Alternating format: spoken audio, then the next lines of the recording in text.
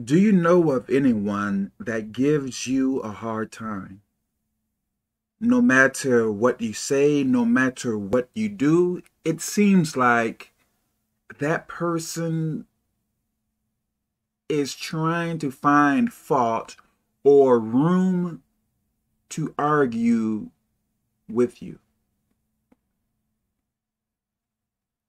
You should pray about it. Maybe even fast. We are in a spiritual war. So in war, I believe it is more than just that human being, but perhaps demons manipulating, controlling, if that be the case, that person. So if demons are manipulating and controlling that person, you need to fight against the demons, not so much the person. I hope this makes sense. God bless you.